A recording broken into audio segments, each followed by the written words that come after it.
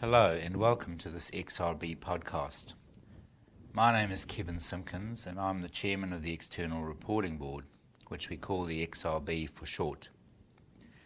In June this year, the XRB, together with its sub-board, the New Zealand Accounting Standards Board, issued a package of exposure drafts for new standards for public sector public benefit entities. In this podcast, my colleague Michelle Embling and I will provide an overview of that package of EDs, which we are calling the Public Sector PBE package.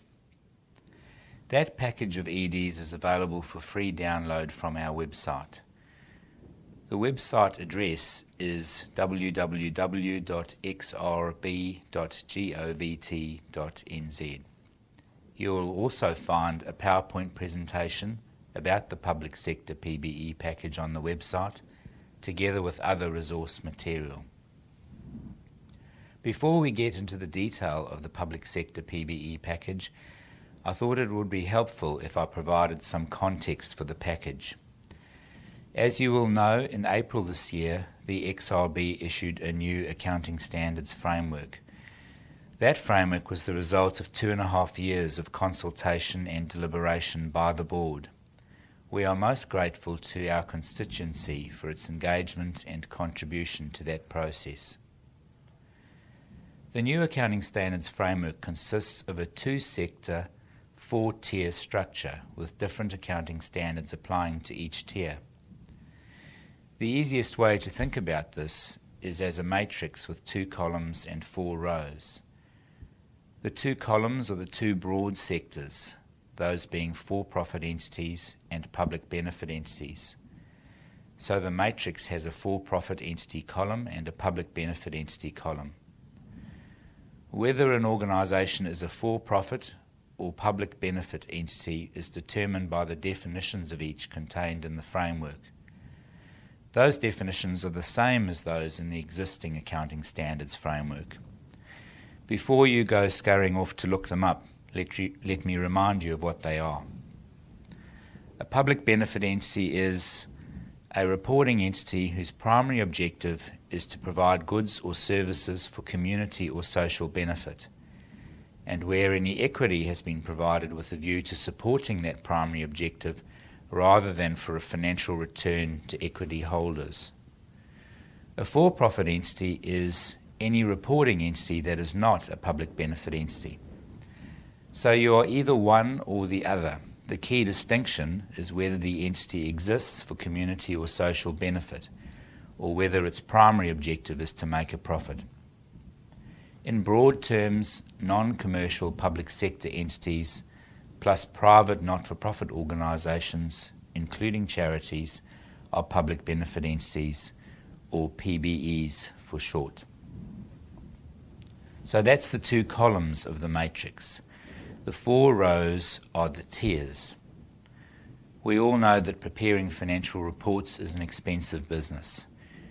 Generally speaking, the smaller an organisation is, the proportionately more costly it is to prepare those reports. The new framework therefore uses tiers as a way of establishing a broad matching of the costs and benefits of reporting. This is not a completely new idea. New Zealand first introduced differential reporting into our accounting standards framework in the early 1990s, based on a benefit-cost criterion. This essentially created a second tier of reporting. In the case of the PBE sector, the new framework expands on this approach by establishing 4 tiers. Tier 1, which is the highest tier, will consist of PBEs that are publicly accountable. For the purposes of the accounting standards framework, public accountability has a particular defined meaning. That definition is based on whether the entity has securities that are traded in a public market or holds assets in a fiduciary capacity as part of its primary business. If a PBE meets these criteria, then it is deemed to be publicly accountable and is therefore in Tier 1. Large PBEs will also be in Tier 1. For this purpose, large is defined as expenses over $30 million. Under the new accounting standards framework, Tier 1 entities will be required to apply full PBE standards. Michelle will talk about that new suite of standards shortly. PBEs that do not meet the Tier 1 criteria will be able to elect to report in accordance with the lower tier. PBE Tier 2 will comprise entities that are not publicly accountable as defined and which have expenses less than or equal to $30 million. The accounting standards for this tier will be a reduced disclosure version of the PBE standards. PBE Tier 3 will comprise entities that are not publicly accountable as defined and which have expenses less than or equal to $2 million. PBE Tier 4 will comprise entities that are allowed by law to report using a non-generally accepted accounting practice or non-GAAP basis of accounting. The government is proposing to allow for this in the legislative changes contained in the Financial Reporting Bill that was introduced to Parliament on 31 July 2012. That bill proposes, among other things, to allow PBEs with operating payments of $40,000 or less to report on a non-GAAP basis, and we expect that basis to be cash accounting. So that's a quick overview of the new accounting standards framework. The key thing about it for the purposes of this podcast is that there is a separate tier structure and related sets of accounting standards that will apply to PBEs. The new arrangements are specified in an exposure draft that revises standard XRB A1. That ED is part of the public sector PBE package. XRB A1 is the overarching standard that specifies exactly which standards different types of entities must apply.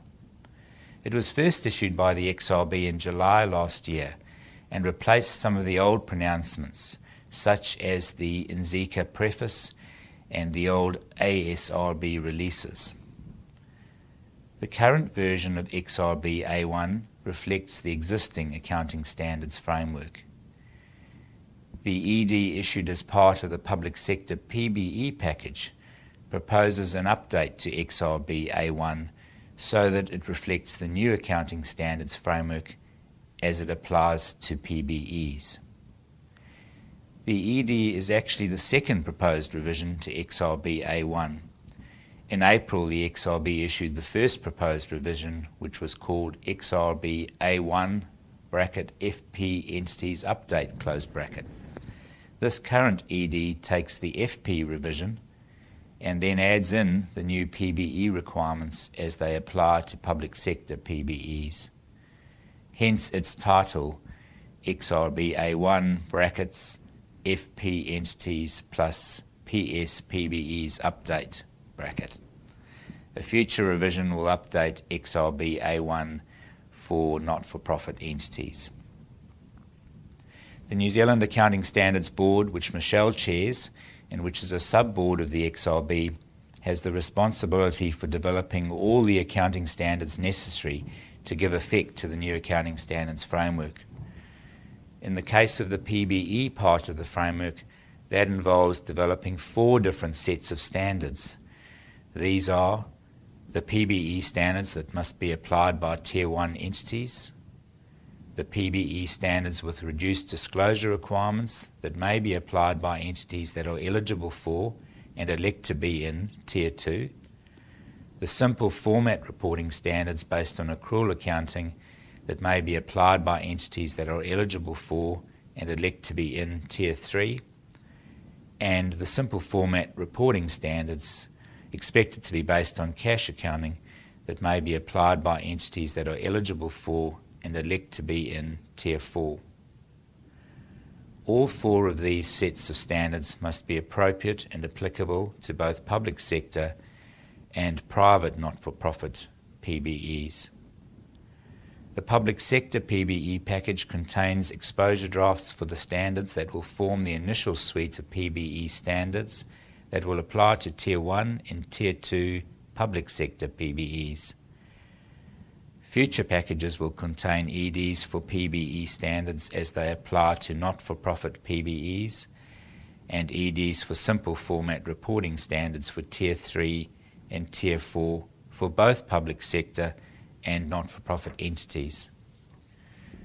So this public sector PBE package is the first of 4 packages of EDs that will be released over the next year or so, containing proposed standards for PBEs. It is, however, a very significant package from a public sector perspective, because it contains EDs for the standards that the vast majority of public sector PBEs will be required to follow in the future, probably from the 2014-15 financial year.